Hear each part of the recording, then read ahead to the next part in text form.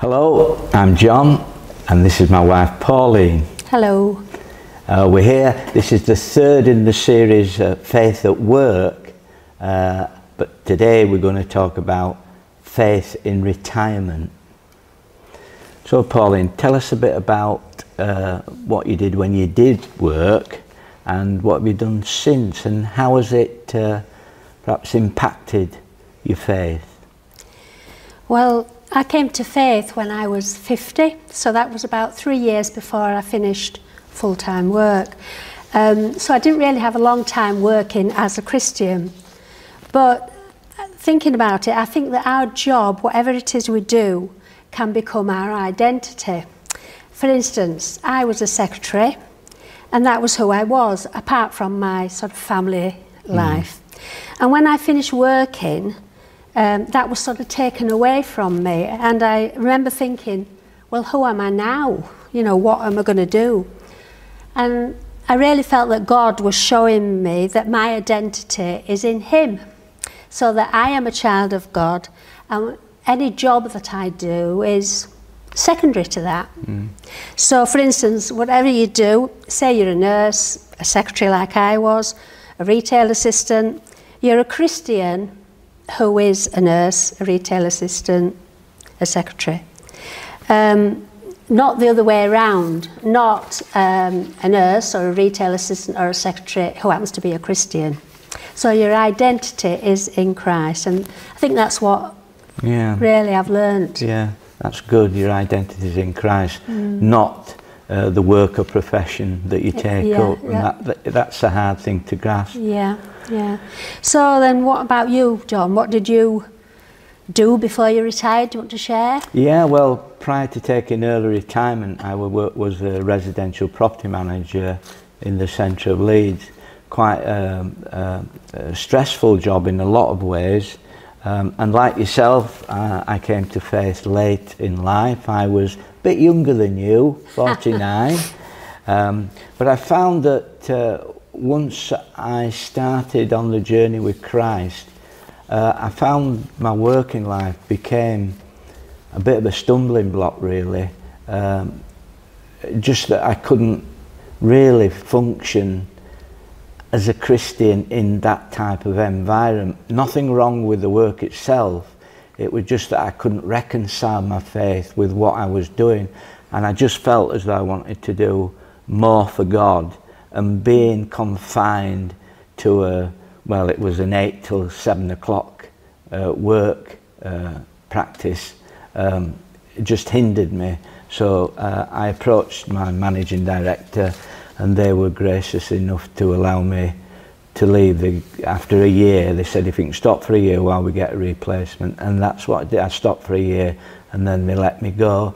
And and that was it. I more or less retired from that time, and I'd have been about, I think, 53, 54. Yeah.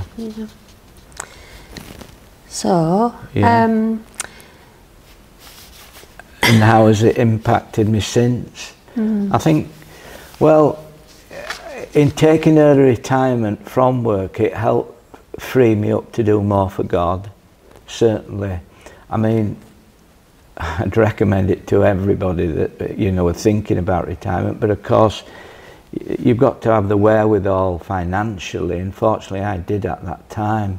And it was just wonderful. It enabled both of us to explore our faith much more. We both spent 5 weeks in Toronto, at the Toronto Blessing, on a leadership course, and then from that, when I came back, I studied for a degree in theology, and that led me on to be a licensed lay minister.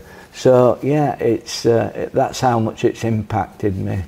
Retirement, it's allowed me to do much more for God. So what about you? Well, since I retired, I've been a member of St Wilfrid's Church here in Calverley, and the church has definitely helped me, because I came to a living relationship with Jesus through the church, through St Wilfrid's, and have continued to grow, I think, and be encouraged through my friendship with everybody here, other Christians. And it's the place, here is the place that I serve God, and I receive encouragement, you know, from my like-minded brothers and sisters who come to this church. Well, you're very much like me, because obviously we've been together. We were very, I don't use the word luck, it was a blessing that we came to faith together. And like you, I've had nothing but encouragement from the congregation at St Wilfrid's, which we started coming well over 20 years ago, and ever since then it's been absolutely wonderful. Yeah. I think retirement's given me more time to serve God and the community here by the things I do, and more time to just be with God, you know, really, and not have that extra responsibility of work. And it's, you know, it's given me something to do as well in my retirement, you know, because I am a great one for hobbies and things, you know, activities otherwise, but you know, serving God has kept me busy. But do you think that the church could do more for you? For me personally, I would like, if I think about it, I would like more opportunity, week on week or month on month, to be refilled with the Holy Spirit, and that means an opportunity to maybe receive prayer and a refilling of the Spirit. And it's, you know, you get so much from a Sunday service, but I just would like more opportunity for that particular thing, because it's been refilled with a Spirit that keeps your faith alive, really, isn't it? Well, you know, what about you? I mean, I said it's a difficult question. What do you want your church to do for you? It sounds a bit, I don't want to be selfish and say, I'd like the church to do this for me and to do that for me.